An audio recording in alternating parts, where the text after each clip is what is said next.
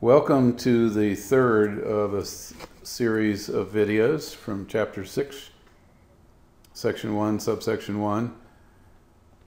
This one dealing with constructing a parabolic template for drawing moment diagrams and arches and suspension structures. In a previous discussion, we ascertained that the moment curve for a simple span beam is parabolic in nature. In this case, it's all above whatever the plot line is. In other words, the moment is always positive based on our original convention that we were going to just draw this moment curve or this orientation for our moment in the counterclockwise direction on this interface. If we had chosen to draw it in the opposite direction, which would have been just as legitimate, we would have been choosing a clockwise moment, and then we would have deduced that in the simple span beam it's the opposite of that. In the end, though, which of those conventions we choose is totally arbitrary. For this class, we're going to say that on the right end of this free body, we're going to show a counterclockwise moment, and that'll be our convention all the way through. Key point here is there's a parabola which we used to generate this curve. Similarly, for cantilevers, we have exactly the same parabola because the shape of this parabola actually is driven by the magnitude of the uniform load W. In the case of the cantilever, this moment curve is entirely below the zero line. So we have negative moments in every case, but the parabola is exactly identical, which kind of hints at the fact that this parabola is a very powerful tool once we understand how to move it around and use it. And by the way, from our point of view, positive moment means it's inducing this kind of curvature, the smiley face. Negative moment means it's producing the frowny face with tension at the top, compression at the bottom, whereas up here we have compression at the top and tension at the bottom. And for our purposes, that is the meaning of positive and negative moment. Okay, so we understand that we can arm ourselves to draw these kind of diagrams if we have a sloped line to represent the variation in shear as a result of the uniform load distribution, and likewise if we have a parabola to represent the moment curve. Now, armed with those, we can do a bunch of different drawings. In this case, we have a simple span beam with this parabola. If we start moving the supports in from each end, the further in the support comes, the longer the cantilever gets, the worse the negative moment. There's a certain optimum at 20.7% of the overall length of the beam, at which point this negative moment is just equal to that positive moment. We can do the same kind of thing for our single cantilevers, where we move the support in further and further until this negative moment is just equal in magnitude to the magnitude of that positive moment. So we know that a parabolic template could be a very useful tool in expressing for us what's going on in terms of the variation of moment internal to a beam. There are a lot of ways we could go about creating this template, and we can actually just noodle our way through this, and I tend to like to do that. But in this case, to be a little more formal, we're going to talk about the way it's usually done mathematically. So we're going to go to create a parabola that's 8 inches wide and 4 inches high. Now, the reason I picked that is 8 inches is a convenient dimension.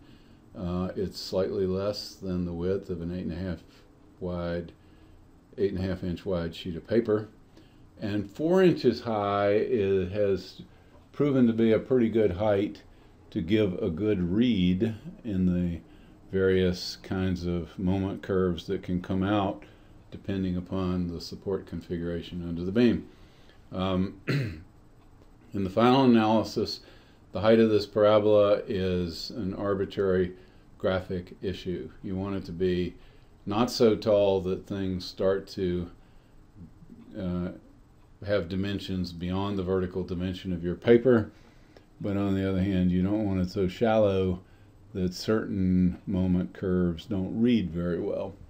4 inches has turned out to be pretty good for this technique. We're also going to talk about doing a 2-inch version and how that gets done, but for the moment we're going to focus on 4 inches.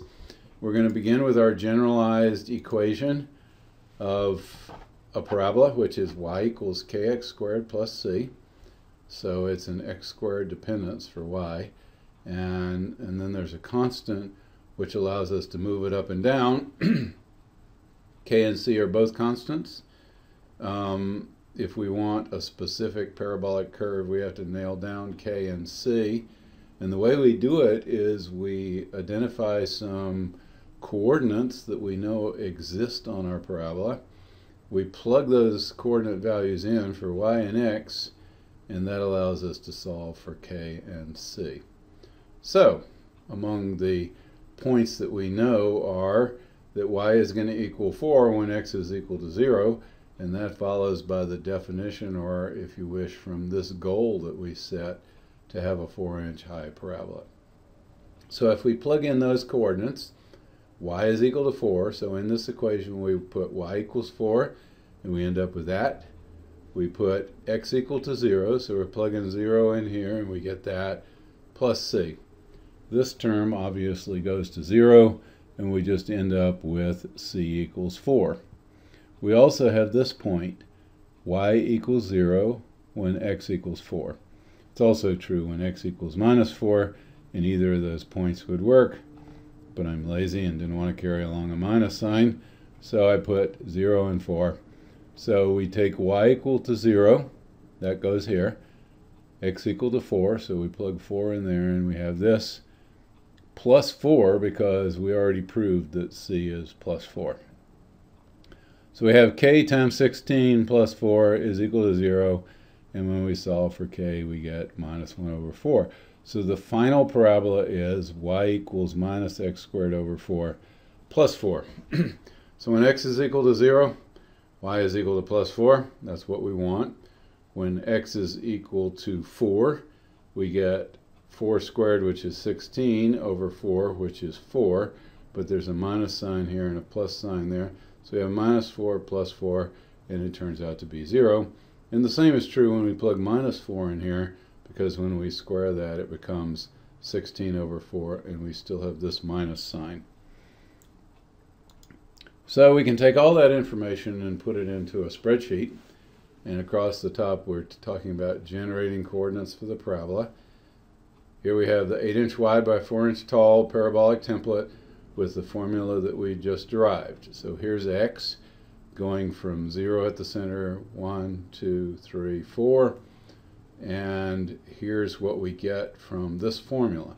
So in this cell, we've written in the effect of this, which is, for this cell, we're going to say minus the square of that over 4 plus 4, and we end up with 4. And then if we fill down, this formula just fills on down, and we end up with these coordinates. Now the thing I want you to note is I didn't bother going back and deriving the formula for a 2-inch tall parabola, and the reason is that parabolas scale perfectly. So once we've generated this parabola, we can just say, well, if we want it 2 inches tall, we're going to divide every one of these coordinates to get the corresponding coordinate on the other side. So 4 over 2 is 2, 3 over 2 is 1.5, 3.75 over 2 is 1.875, and so forth. Now, if we take those numbers, we can put them into a shape like this, where we say that's 4 inches, this is 3.75, 3, 1.75, and so forth. And by the way, all this was generated in AutoCAD using the spline function. And this is our, from this line right here Around there is our 4-inch template. And we included the rest of this because we want a nice smooth tangent here at that key point. Now, on the same diagram, by the way, we have the 2-inch. So if we turn that one over, or turn the template over, in this orientation it's the 4-inch tall parabola, in this one it's the 2-inch tall parabola, and again, which of those you choose depends solely on how you think it's going to look in the end. That ends our video on constructing a parabolic template that can be used for drawing moment diagrams and for drawing arches and suspension structures.